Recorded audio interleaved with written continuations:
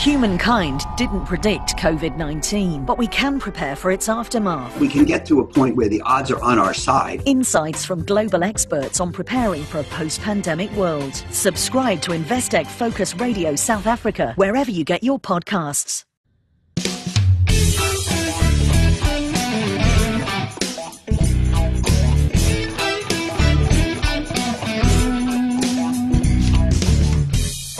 Welcome to episode 9 of the Alec Hogg Show, a long-form audio biography where we look behind the headlines at the lives of interesting South Africans. Our guest in this episode is Rob Hersov.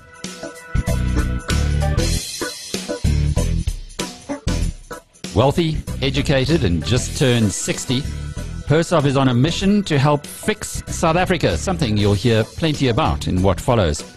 A Harvard MBA and scion of a mining dynasty, his CV includes having worked under the direct tutelage of media mogul Rupert Murdoch and luxury goods baron Johann Rupert.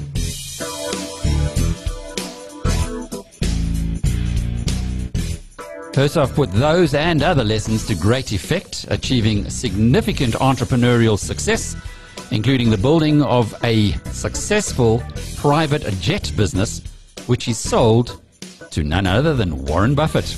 He has clearly inherited the energy of his famous father, Basil, Anglovaal's chairman, and a World War II fighter pilot who is still active in his mid-90s.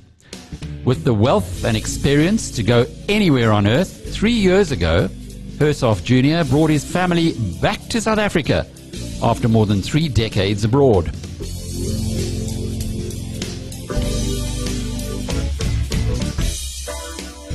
We'll find out why and what he thinks about that decision in the next few minutes. But like other guests on this show, Rob was selected on the basis that if his story were captured in book form, it would likely be a bestseller. That's no maybe. Many people in South Africa know about the Hersov family, but what they might not know was that your grandfather, Bob Hersov, and Slip Menel started this company Anglovaal, and then they handed it on to your father Basil and Clive Menel. And then there was Rob Hersov and Ricky Menel, who was supposed to be the next generation. What happened?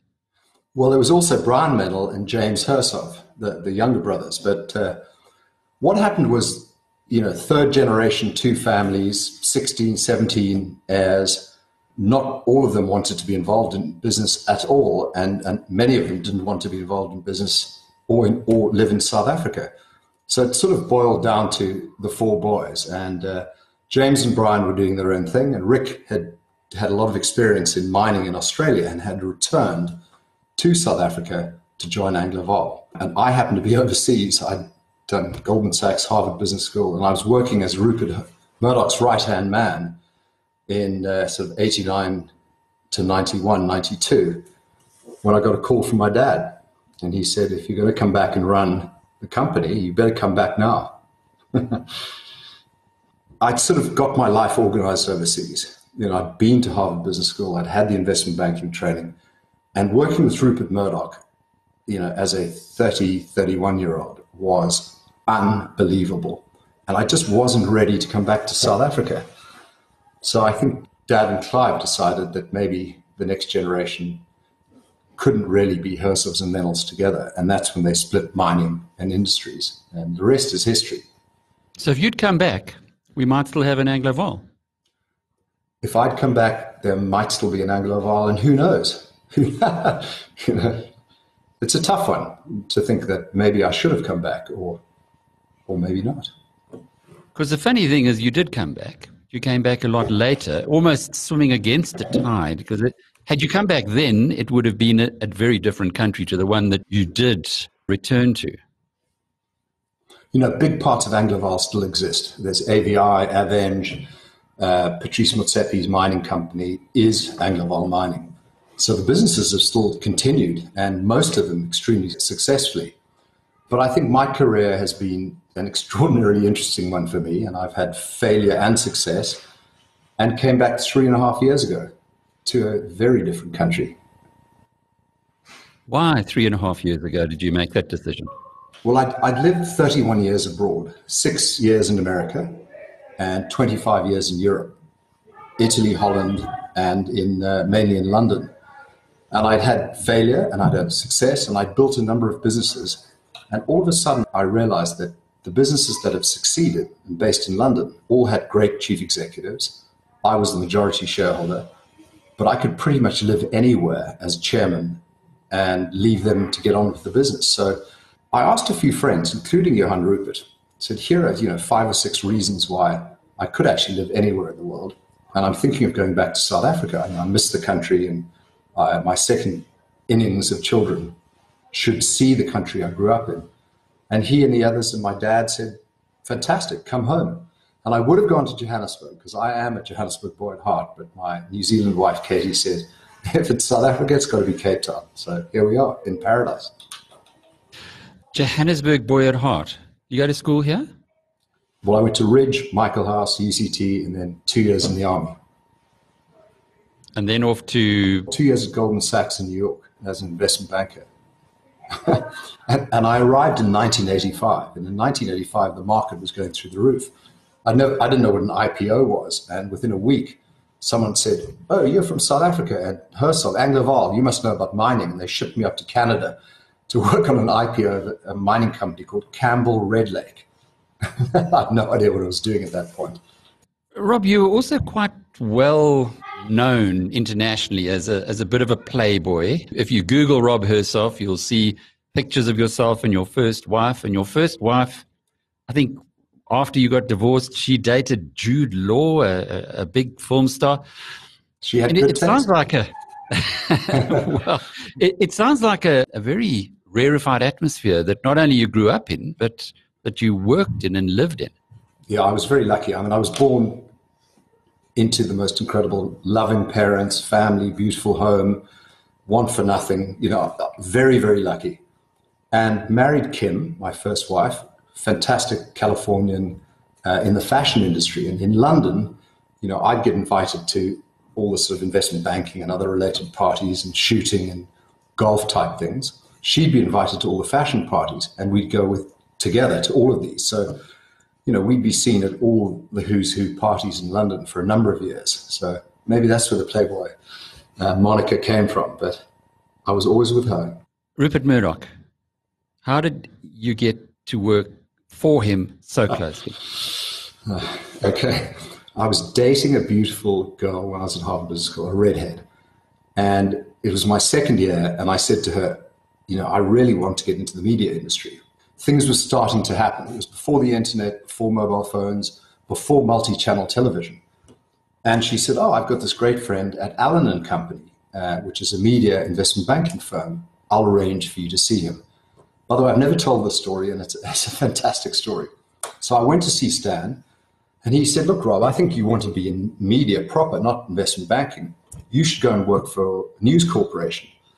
And I tell you what, I'll set up a meeting for you right now, but not yet with Rupert. You've got to go and see a guy called John Evans. Picks up the phone. Yep, South African Rob. Yeah, he'll come down now. So he said, off you go. It's 4 or 5 blocks away. John Evans, he's unusual. You're going to like him. I walk in and there's this older gentleman with long gray hair, and I've sort of got a G.I. Joe haircut, tie, like suit. And I walk in and I go, Mr. Evans, my name's Rob Hersov. And he said, before you say anything, I want to tell you I'm marrying a girl half my age, and I'm a reformed drug addict and alcoholic. And then he just started talking. And he was Rupert's visionary. He'd say in a supermarket, the fish should be next to the chips. And he was this kind of fantastic guy. And I'd really only said hi, I'm Rob Hersov. And after half an hour of talking, he said, look, if you're going to join News Corp, you have to meet Rupert. So hold on, picks up the phone. Rupert, yeah, South African, Rob, yeah, okay, I'll send him over now. I hadn't said anything to John. So I walked 4 or 5 blocks over to Rupert's office, walk in, and he goes, oh, you're Rob, lovely to meet you. Please take a seat. And then he asked me one question. He said, so what's the future of the media business, media industry? And I went, technology? And he went, no, it's content. And he spoke for about 20 minutes. So I'd said 2 words to John, 1 word to Rupert. And at the end of the conversation, Rupert said, well, it's fantastic you're joining News Corp. Can you be here Monday morning? And I said, I hadn't even graduated. I was supposed to go on holiday with my parents. I said, yeah, I can be here Monday morning. And he said, well, what are you going to do for me? And I realized I'd been hired. And I said, well, why don't I work for you for a few months? And if it works out, great. If it doesn't, throw me into one of your divisions. He said, great, see you at 8:30 Monday morning. Shook my hand. That was it. Got the job. You're listening to the Alec Hogg Show from BizNews. But I worked for him, carried his bag, helped write his speeches, analyzed business plans. What an extraordinary man. What happened on that first day? You have an interview with a guy, arrive at his office and say, here I am, Rupert. Or Mr. Murdoch, I presume. Yeah. So Monday morning, I turn up at his desk. Oh, Rob, good to see you. Look, everybody has access to me, and they all give me business plans to invest in. Here's a pile of them. The ones in the bin are from people that, I really don't even want to bother looking at. But these 3 or 4, why don't you read them, analyze them, and come back and present them to me? If they're worth looking at, I'll look at them. Off I went. One of them was country music television. And in those days, in the early 90s, late 80s, early 90s, multi-channel television hadn't arrived. And Christian music, evangelical music, was going like a rocket. But no one had really heard of country music outside of Nashville and Memphis. So I was reading through it, and the statistics were incredible, how fast this was growing. So, the next day, I go in and Rupert says, right, what are you presenting? I go, country music TV. He goes, that's ridiculous. Forget it. I would. And I told him a little bit about it, and he listened to me. And then he asked me 5 questions only. And then those 5 questions defined the industry, the sector, the company, but more important, how it fitted into his business. And at the end of 15 minutes of answering those 5 questions, he said, interesting. All right, offer them $29 million US. And if they don't take it, move on. Well, they didn't take it because they knew what they were worth. And today it's worth, many billions of dollars. But he knew exactly how it would fit into his organization. Extraordinary. What did you learn from him that you can apply nowadays? Actually, I'm glad you asked that, because obviously he's a very, very decisive man. The greatest thing I learned from him was his kindness, humility, and treating everybody as an equal. He would chat to the taxi driver, and we took taxis in those days. He would chat to the doorman. He would ask them what newspapers they read. He would treat everyone as an equal. He was interested in everyone. And when he was speaking to you, you felt like the most important person on the planet. He really did focus and listen. And the last little thing is, he and I went to some other billionaire's drinks party, and we walked in together. This is in Manhattan. And he said, Rob, have a quick look around, because the children of the billionaire was sort of at the party, meeting people. And there were some young ones. And he said, look at the people talking to the children. They're the ones who've made it in life. They're not selling anything. They're really interested in what the children say. Extraordinary man. And his children, particularly the 2 boys?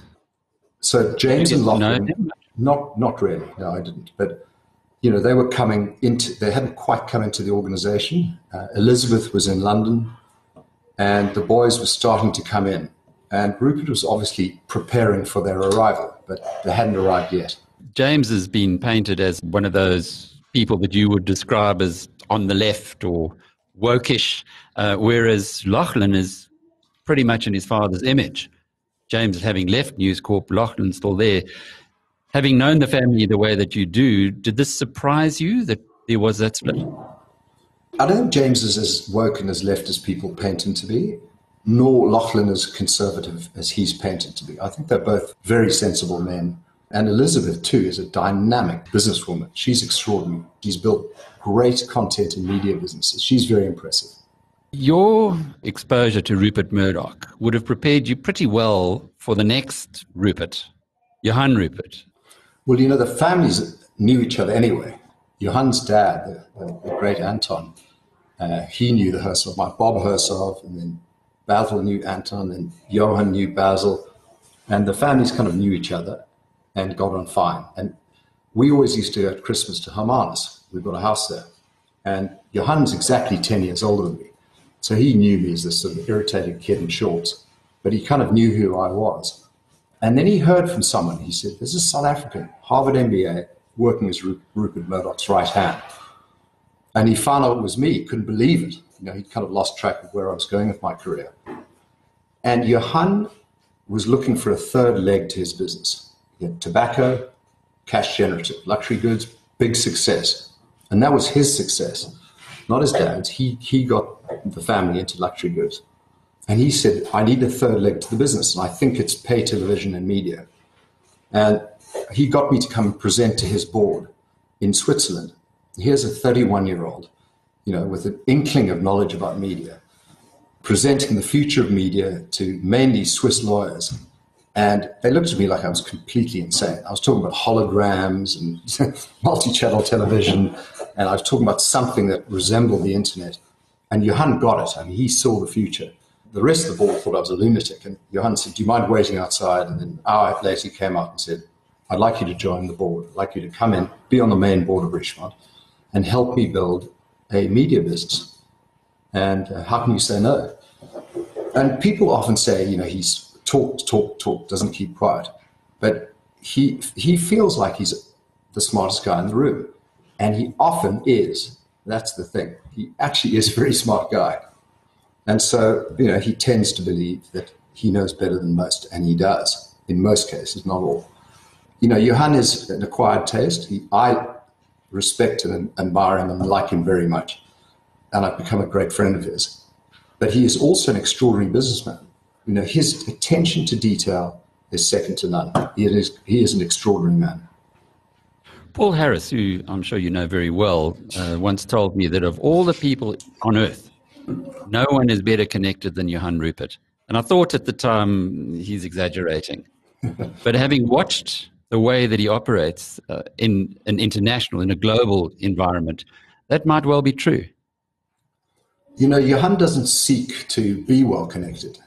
He's not selling anything, but he has, he does attract people. He's got a character that's, an acquired taste. I've definitely acquired it. And he's fascinating to be with. But what he does have is something no one else has. No one else. The best Pro-Am golf tournament in the world. And for those people who are golfers, the best invitation on the planet is to be invited to the Dunhill.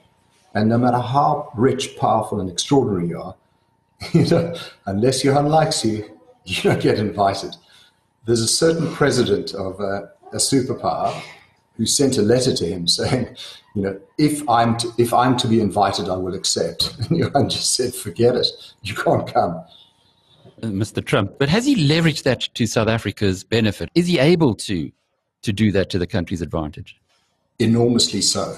He took a lot of heat over the last 2, 3, 4 years by the bad guys. And he stood up, didn't back down. And he said things and did things that most South Africans can't afford to say and do. He took a pounding.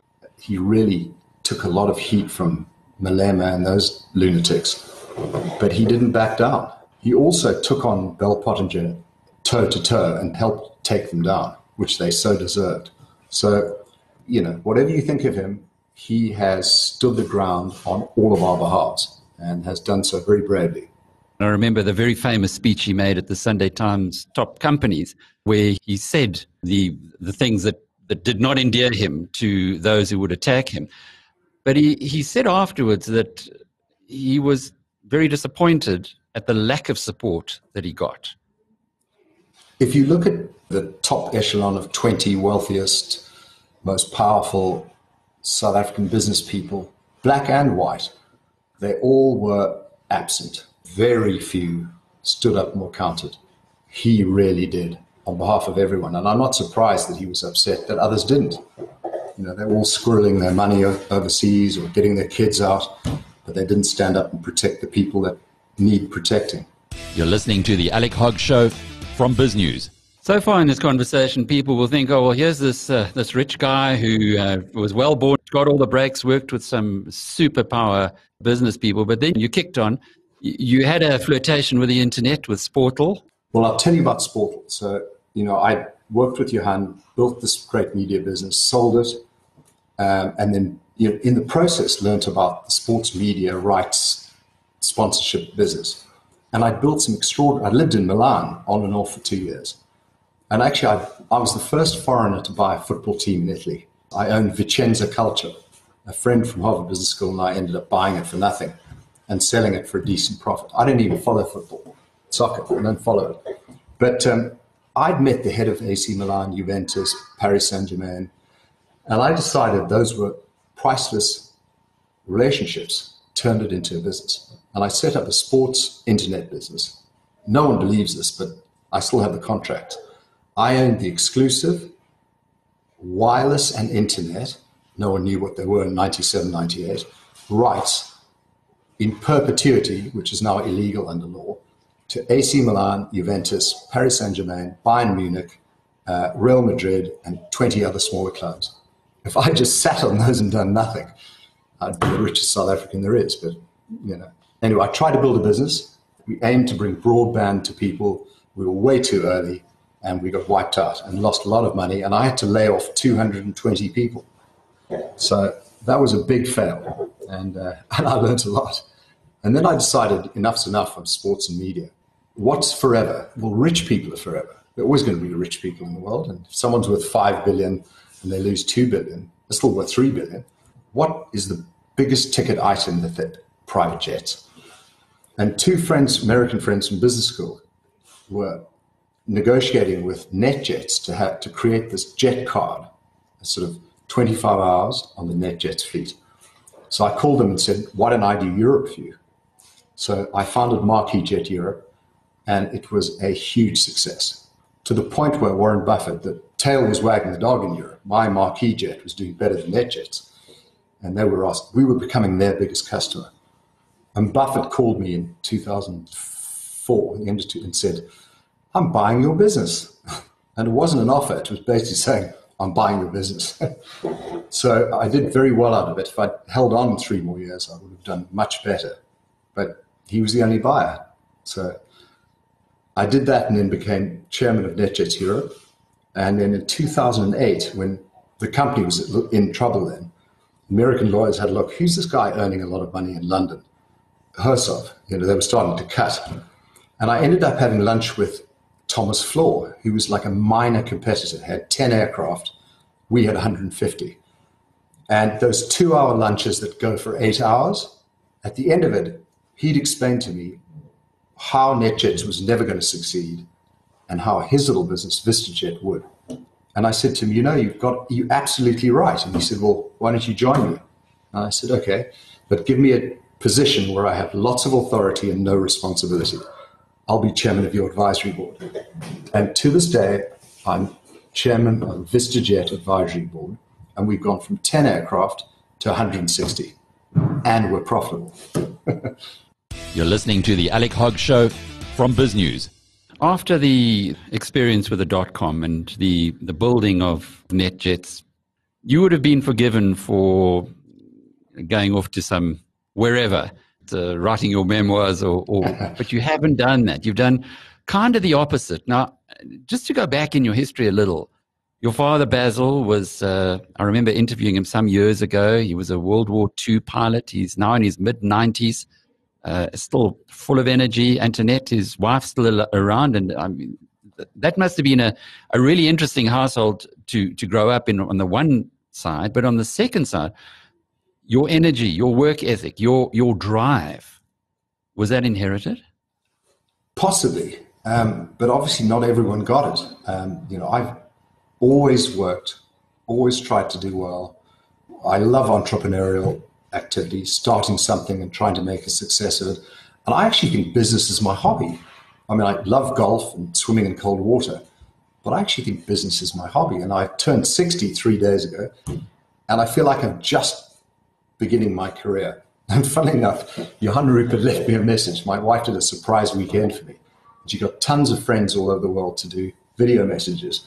And Johann said to me, getting old is ordained, growing up is optional. When I met my wife, Katie, my gorgeous New Zealand doctor wife, he took me aside when he first met her and said, now listen, this could be the best woman you ever meet. It actually could be the best woman in the world. You better bloody grow up before she does. And she's 21 years younger than me. Was he right? I think she's an alien sent from another planet because she is so amazing and perfect. And all my friends agree. I didn't make that up. She is amazing. It's one of the Buffett things as well. As he says, when you marry, make sure that you marry well, because that's going to be the difference between success and failure. It is wife number 2 for you, so I guess you had to be pretty clear. You got this one right. I wasn't going to get married again. I was very happy being single, traveling the world, working on business, seeing my friends. And I was in New Zealand. I went to see some rugby, visited a friend there, and he organized a party. He must have called all 4 corners of New Zealand to say, do we have any pretty, charming, attractive, intelligent girls? And I'm not very religious or spiritual, but I saw this girl across the room, and that was it. I mean, that was it. Love at first sight. And most people don't believe in such a thing, but I went down hard. Was New Zealand ever an option to settle in? No, and it won't be. It's just not enough's happening there. And it's a little bit woke for me, particularly now. They're fantastic people. They're very much like South Africans. But, I like South Africa. It is dangerous. It's edgy. But things happen here every day. And my wife loves it here too. In fact, about a year ago, the penny dropped. We've been here 3.5 years. And she walked up to me and said, I can't stand reading about this ANC corruption and all the stuff going on. Why don't you do something about it? And I said, aha, I will, I am, and I will. Now I'll get serious. And she actually kicked me into action. What are you doing about it? Did you watch Game of Thrones? So everyone has a favorite character. I'm Mance Rayder. And Mance Rayder was a character who was in charge of the wall, and he crossed the wall, gave up his duties, a traitor to the realm. But he crossed the wall and went north to unite the giants, the wildlings, and all the disparate tribes. And while the Lannisters and Starks were fighting each other, the Walkers in the north were getting stronger and stronger, and they were going to come and destroy everyone. And I feel that that's the case here in South Africa. The DA is working hard, the Boere Solidariteit, Afriforum, the Cape Party, Musi Maimane and One SA. But I always hear people stabbing one another in the back. And to me, it doesn't make any sense. We all should be focused on getting rid of the ANC, making sure the EFF doesn't get in, and fix this country. Why fight with each other? We have a problem. It's the ANC. Let's vote them out of power. So I'm trying to pull everyone together and make sure that they don't stab each other in the back. You're listening to the Alec Hogg Show from BizNews. You've mentioned the Cape Party. There is a groundswell of opinion now which suggests Cape should get its own independence. How do you view that? Look, there's a lot of logic to it. The cultural, there's economic reasons. The Cape, Western Cape, delivers way more money than it receives as a percentage. Many other countries in the world have had secession successfully. South Africa has, and the ANC government has signed the international agreement that secession is allowed. It's a legitimate movement. The chances of it happening, I think, are low. And I think, we need to try and fix South Africa as a whole before we carve the Cape out and disappear. But, I do think that if you have 10 issues and you agree on 7, you're on the same side. And I'm trying to get all the people who agree on those 7 issues to work together. You didn't mention Herman Mashaba. Sorry, I forgot that. And Herman, I apologize. That was my mistake. And there are other groups too. Herman's a very brave man, and I think he's doing an amazing job. I'd like to see him and the DA and all of these people work together, at least for the next elections. So you're going to help fund any of them? Yes, I've given donations to most of the names that I've mentioned before. Yaki Silia wrote a really good book where he projected prior to the previous election that if there were a split in the ANC, the country would be better off for it. And he was looking at some kind of coalition politics going into the future. How are you seeing this evolve, given that you're spending much of your waking time on this goal?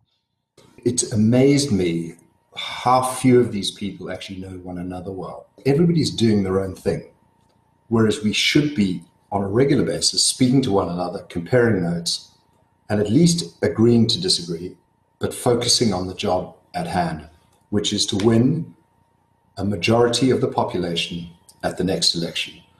And I'm told there are 17 to 19 million people registered to vote who didn't vote. And Musi Maimane said to me, and Michael Louis is doing an incredible job in changing the electoral dispensation to allow individuals to stand. This will be a game changer. Basically said to me, if they just focus on those 17 to 19 million people, they can win a majority, or we can win a majority. But it's an eye-opener. And there's huge disillusionment with the ANC, even within the ANC. And it does upset me a bit that I have some great black friends voting for the ANC. I don't actually know any white people voting for the ANC, but I'm sure there are. There's some great black friends of mine voting for the ANC. They need to now stand up and say, it isn't working. Some are doing it, but some are not. And those apologists are the problem. I heard it described once that the ANC is like a football club. The manager changes, the players change, but you don't stop supporting them. Moletsi Mbeki, who I think is fantastic and very intelligent, said it's an African National Congress. He said nationalist organizations are a problem. They can't think of anyone but themselves. They can't think of the country. And he said they need to break up, but their time is numbered. All nationalist parties' times are numbered. And this one is, for sure. We've got to just make sure they don't win this next election. Rob, before you came back to South Africa 3.5 years ago, were you thinking in this way, or were you perhaps a little naive about what you were going to find when you came home? I said to my wife, we're only going to be in South Africa 4 years, because Zuma was in charge. And I said, I think South Africa's got 4 years left before it goes into the abyss. And she goes, well, what does that mean? I said, well, basically, most of the pillars of democracy have been compromised. We had treasury, judiciary, media, and finance that hadn't yet. When I got back, finance and treasury came under the attack. And it was really just judiciary and media left, standing against the forces of evil, the ANC. And, to turn off the media takes 24 hours. A government, an autocratic government can just say, you're out of business. But the judiciary, there are only two ways. Replace judges one by one, so you get the verdict you want, like Erdogan did in Turkey. And I think 1 week after he got elected, 7,000 judges were replaced. He's compromised the judiciary. But if you don't do it that way, I reckon it takes 6 years to do of replacing judges. So I reckon we were 2 years in, 4 years left. And my wife said, well, what does that mean in 4 years' time? I said, in 4 years' time, there'll be civil unrest and the police and army will not be incentivized to look after the population. And that's it. We'll leave. Cyril Ramaphosa got elected. And she said, what does that mean? I said, we just kicked the can down the road. The trouble's going to come. It's going to come a bit later. And I think it is coming. So you feel that it's perhaps the time span might have extended a little, but the consequence is the same. So I think we're going to have economic collapse. And I think it's in the next 2 years. The flames are burning. There's going to be a big fire soon. Are you short on South African stocks then? Yeah. And the rand presumably as well? Yeah, and the rand. In the short term, anything can happen. Stocks can go up, rand can strengthen. But, Eskom's broken. SAA is dead. The SOEs are not working. If you've got any money, you've got your own borehole, your own security, your own electricity, you're paying for your own private schooling. Unemployment is heading to 50%. The ANC have ruined everything. And do they ever mention economic growth? Never. Country's been written off many times before. I'm sure you'll recall in the head up to the 1994 election, we had Boy Patong, Papuratswana, things that have been long forgotten now, where if there was a crisis on a social level, it was even worse then than it is today. Is there anything that gives you hope that maybe maybe your prediction is not going to be fulfilled? Cyril Ramaphosa is starting to just do a little bit. There are rumors of Ace being pulled into court. He's at last said something about farm murders. Although, again, he sort of washed it down by saying, there are lots of murders and, farm murders are one of them. I mean, he just doesn't have a spine, or he doesn't have the support around him, and he can't do it. I don't think there's any way of averting a meltdown of the economy. Eskom alone, and the disaster the ANC has imposed upon Eskom alone will destroy this economy. Even with De Ruyter, who says he's now starting to feel more optimistic. There's a lot we aren't hearing. Coburg is going to have to go offline. I don't know if people know that, to have its, I'm going to get this slightly wrong, new steam something replaced. And 45 days is the estimate if it's done properly. And that's 2 gigawatts of electricity that goes out of the system. I mean, who's going to replace that? Unless the government allows independent power producers to develop their own businesses and supply directly to cities or municipalities, of which basically Cape Town's the only one that's solvent, we're in for serious load shedding over the next year or so. That is the plan. We've known that for a while now, that Eskom's being broken up into 3 and anybody can produce electricity and anyone can distribute. But they haven't allowed us to. Would that change your mind, if certainly on the Eskom story? Here's the biggest problem. Population growth, economic growth. If population growth exceeds economic growth and continues to do so, you cannot win. And that's the case here. What about COVID and the way that's been handled? I don't specifically blame Zweli Mkhize and the South African government, but it's become very clear that most governments in the world have screwed it up. Sweden said, we're going to treat you as adults. In your family, make a decision over protecting your older people or children, and you make your own decision. Treated as adults, they've done it right. Here, they're micromanaging us. You can smoke, you can't drink, you can do this. When you've got bad government and you give them the ability to micromanage, then the errant stupidity comes out as clear as the driven snow. And our government, other than 3 or 4 of the members of parliament, are not very intelligent. So you're pulling people together politically. But what about pulling age groups together? What about getting the smart youngsters who've grown up as digital natives, who are very much better informed than the older generations are, to get them motivated and understand that they don't have to leave the country to find a future somewhere else. They just have to change those who are making the rules here. But nothing changes. If you look at Zimbabwe, there's a whole generation that have basically seen their country fall through the floor. And it could easily happen here. We've become another Argentina. What we don't want to become is another Zimbabwe or Venezuela.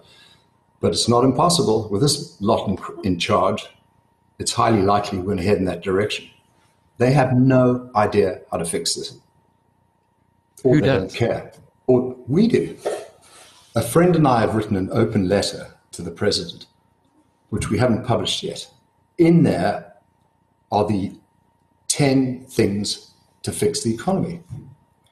But I won't mention his name, but I had a very smart black friend have a look at it, and he said, there's no way the ANC would ever do half of these.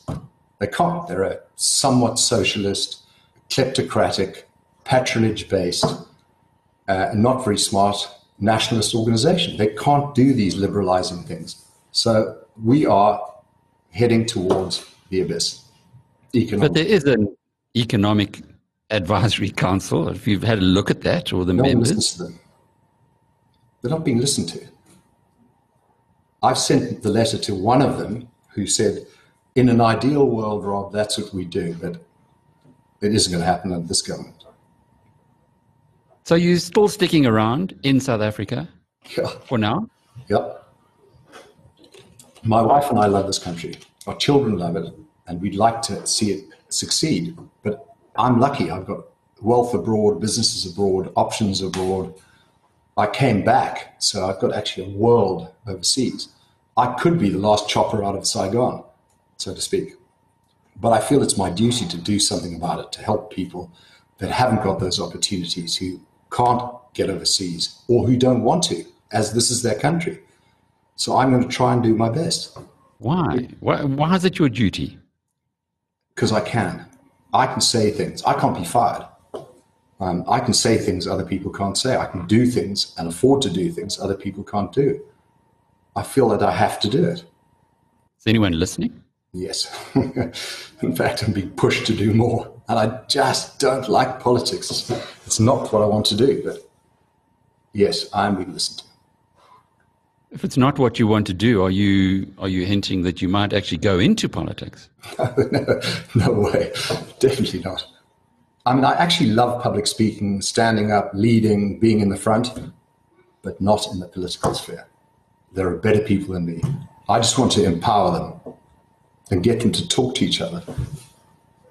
If you were to say that journey, it's a train ride from Johannesburg to Durban, how far along that train journey would you be right now in getting these anti-ANC forces to collaborate? Halfway. It's happening. The talking, the agreeing not to stab each other in the back has begun. The actual cooperation, not yet. But there's so much good in this country, people doing great things, that it wouldn't take much for them to agree what can be done and do it very quickly. So Herman is doing a very good job up country. The DA running an amazing operation. And I get angry when some of my friends backstab things the DA say. I said, leave them. They're doing a great job. Focus on the bad guys. And Musi Maimane, watch that space. He's on the move. People say he's a spent force. No, he's just begun. His One SA movement, he and Michael Louis, will make an announcement soon. Very impressive. So in 5 years' time, what's your high road and your low road? Well, I hope I'm still in South Africa, that things aren't just burning to the ground. I think we've got 10 years of really hard times before, and Willem Petzer said this once, he is a brave young man. I think we've got 10 years of hard times before we can create the country that South Africa is meant to be, not based on race, much more capitalist, truly democratic, with economic growth that exceeds the population growth. We have to get there. And that's your high road? That's a high road. The low road is my wife and I look each other in the eyes and say, this is it. Switch the lights off and let's leave. I really hope it doesn't come to that.